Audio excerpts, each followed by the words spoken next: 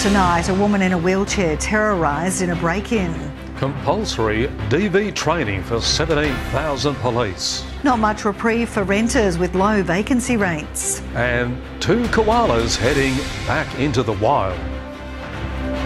This is 7 News with Brough and Joanne Desmond. Good evening. Thanks very much for joining us. Good evening. A woman who's a paraplegic has been terrorised by hooded thieves who stole her modified car. Asti Savage says she felt helpless during the frightening encounter when one of the thieves openly mocked her.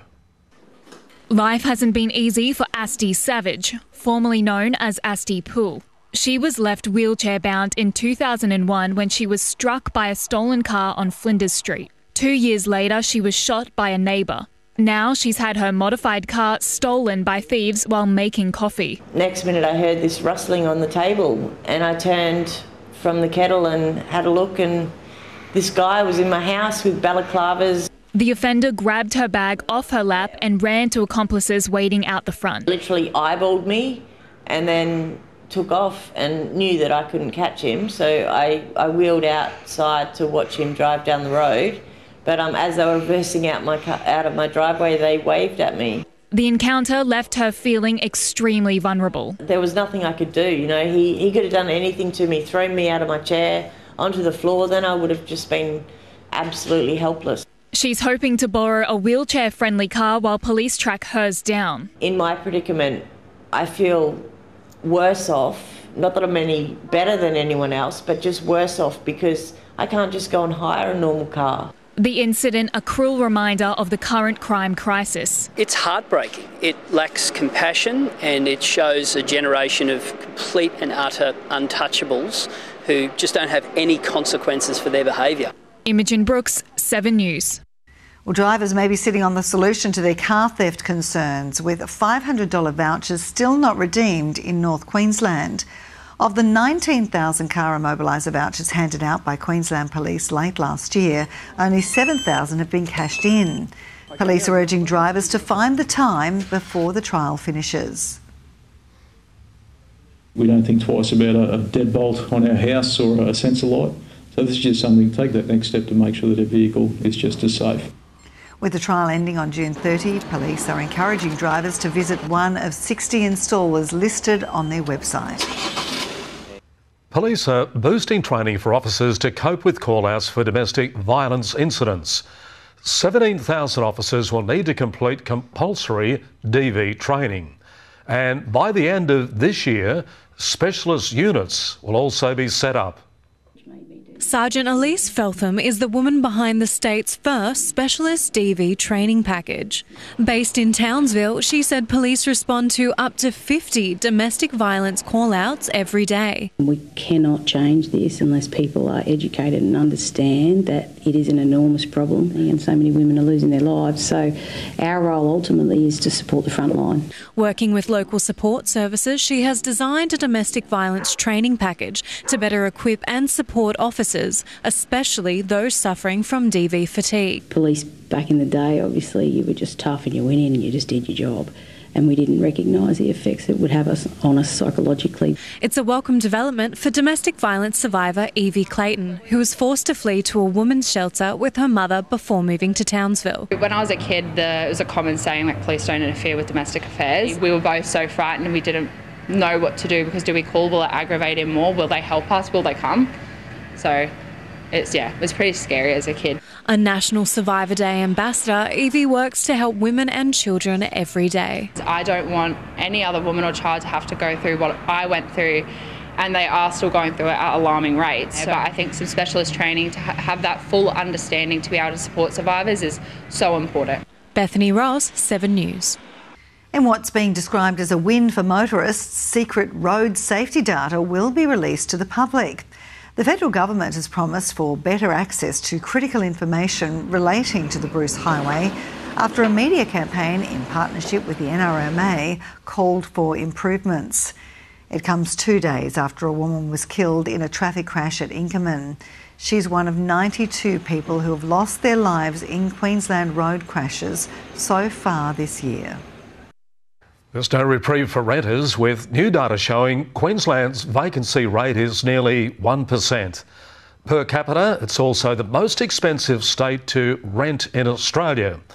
But one lawyer turned social media star has come up with a daring solution.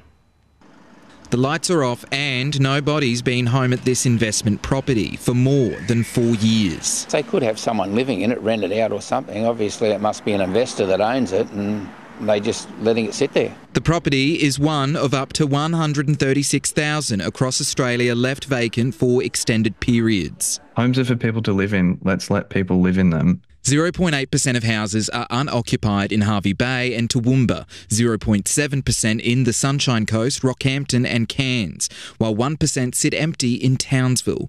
Jordan Vandenberg, known online as Purple Pingers, offers a controversial solution to help those desperate for a home.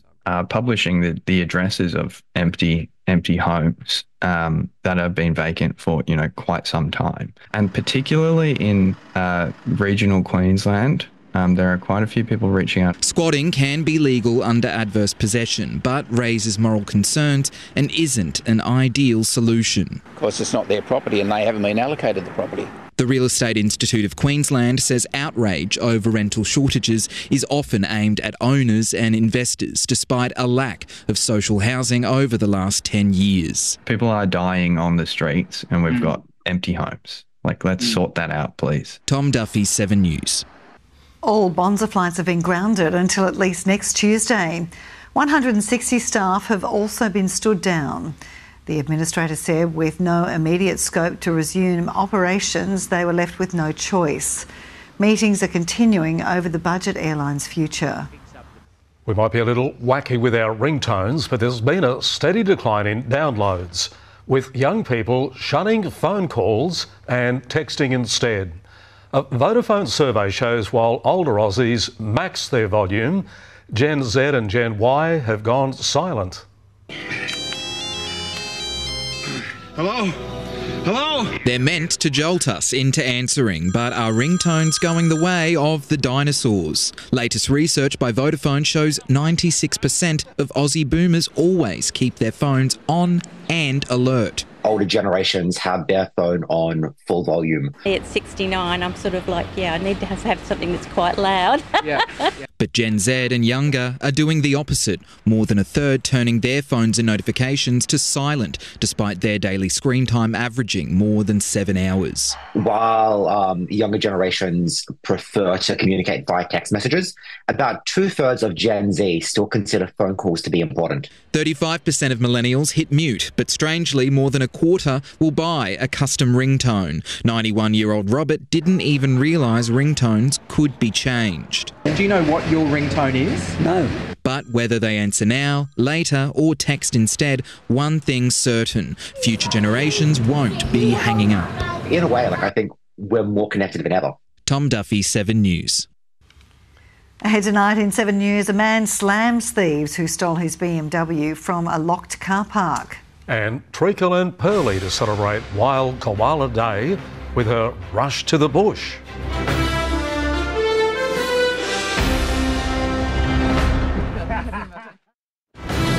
Townsville turns to 7 News to keep up to date on local issues, and we want you to be a part of it. If there's something happening in your street, your suburb, we want to know about it. Send us a message or drop us an email. Thanks for joining us here on 7. A Townsville man living in a multi-storey apartment unit has fallen victim to car theft.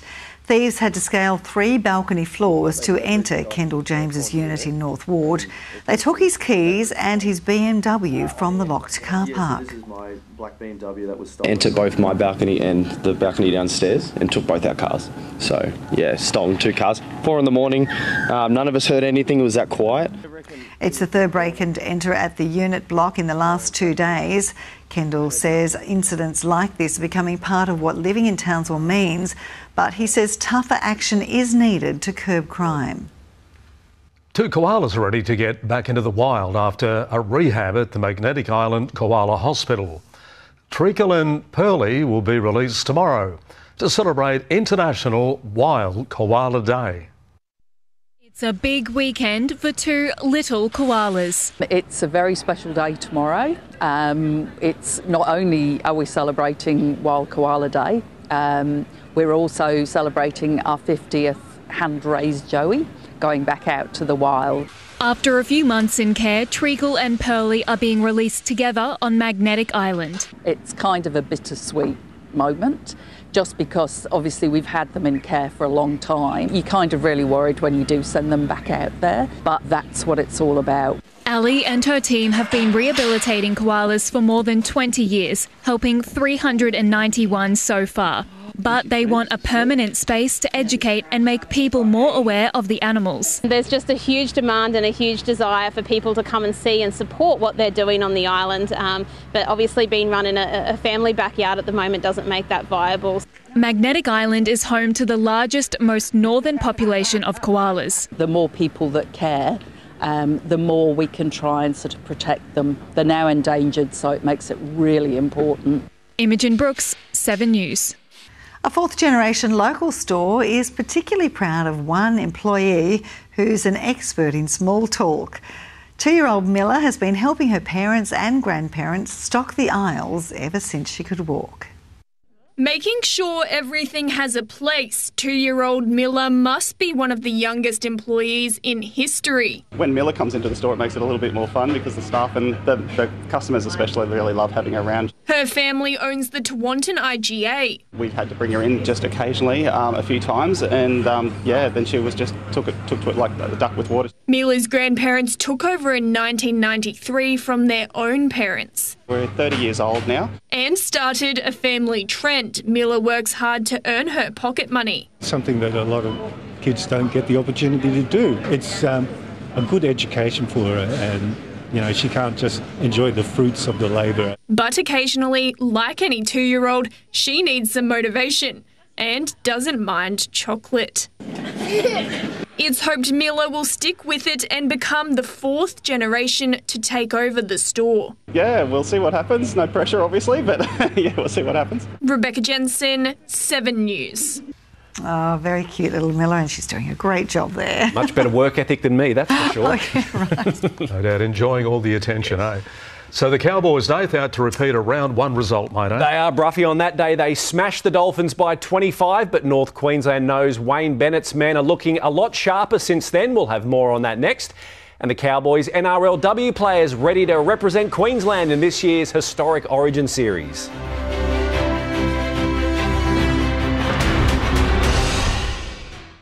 Stream 7 News anywhere, anytime, live and on demand on 7plus. And with 7news.com.au, you'll know the news now. And welcome back. Well, the Cowboys are hoping to find themselves back in the top 8 tomorrow night by claiming their 2nd win of the season over the Dolphins. Wayne Bennett's side have a few key forwards back from injury though, while North Queensland's hoping to give their latest club debutant plenty to cheer about. The Cowboys made a meal of them back in round 1, but the Dolphins are looking a little different in May. They've been consistent, they haven't lost 2 games in a row. They never beat themselves. Unfortunately for the Cowboys, they can't say the same, but coach Todd Payten wants that to change, and quickly. I want to make teams earn it, not just gifting them opportunities by our own decisions and poor execution. He says if they do that, they will be hard to beat, and their opponents agree. They can certainly score some points on you. So they did that to us last time down here in the game 1 of the season, so we've just got to be prepared to make sure that we can handle what they throw at us. But are the Dolphins distracted? Their coach Wayne Bennett front and centre of speculation as South's next coach. Yeah, I spoke to them, or they spoke to me, whatever. Well, I'm going to be unemployed at the end of the year, Joel, so need a job. But for now, it's all about tomorrow's trip to Townsville. We've just got to execute and be brave enough to take the Cowboys on and not sit back and be passive and waiting for something to happen. Helam Lukey returns from injury for his first full game since the last time these two sides met. And the coach has got a clear message for the club's debutant, Viliami Vailea. Spoke to him today, thought he had a good week defensively. Just asked him not to wait for the game to come to him. He's got to go to the contest. Kick-off is 7:35 p.m. Emma Halliday, 7 News. Sticking with the Cowboys, and two of their NRLW players are one step closer to being a part of State of Origin history this year. Emma Manzelmann and Mackenzie Wheel have been named in Queensland's extended squad for the opening game of the first three-match Women's Origin series. Wheel was 19th player for Game 2 last year, but is still waiting for her dream debut in the Maroon, and it could come later this month. Mackenzie Wheel, that's come through our pathways as well, like really good opportunity for those girls, and some super talented athletes, and yeah, I'm really happy to have them included in the squad. And the Cowboys have also announced the promotion of two players to their top squad. Emily Bella and Caitlin Tanner have agreed to development contracts. Tanner was recently selected in the Queensland Under-19s emerging squad alongside Ebony Raftstrand-Smith and Lily Peacock. The Townsville Blackhawks will be hoping to claim back-to-back wins for the first time this Q Cup season when they welcome PNG to Jack Manske Oval. The Hunters are yet to win a game on the road in 2024, and Townsville would love to keep it that way as they search for a spot in the top 8.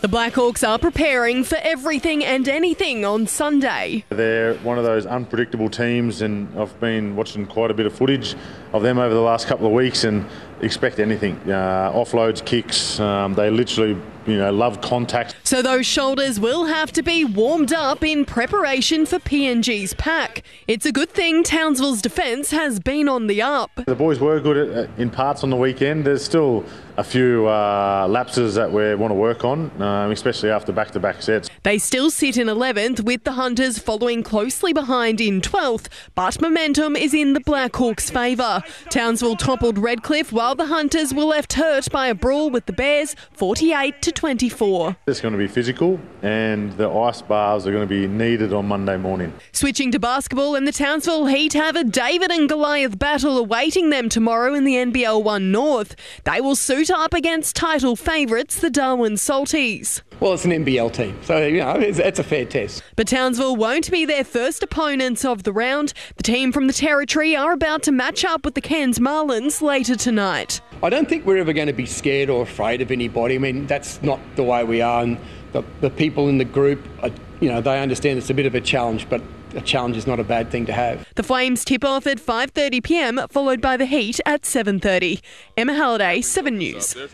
Fair test, but I'm sure the team's up for the challenge. We'll find out. That's it for sport tonight. Thanks, guys. Lovely note. Thank you, mate. And stay with us after the break. Tiarni Reid joins us, and she'll have all the weekend weather details.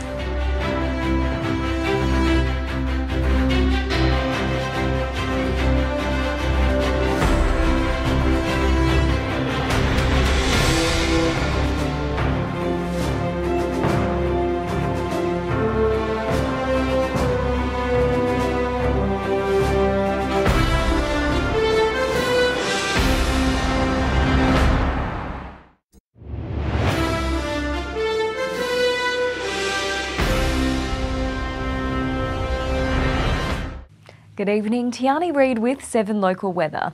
If you're going to be out and about over the long weekend, fingers crossed conditions stay in your favour. There might be some showers in the usual coastal areas, but hopefully nothing too heavy. Temperatures today across the Herbert-Burdekin. Townsville was the warmest at 30 degrees. Ayr and Bowen both had a high of 29, and it was also 29 in Charters Towers.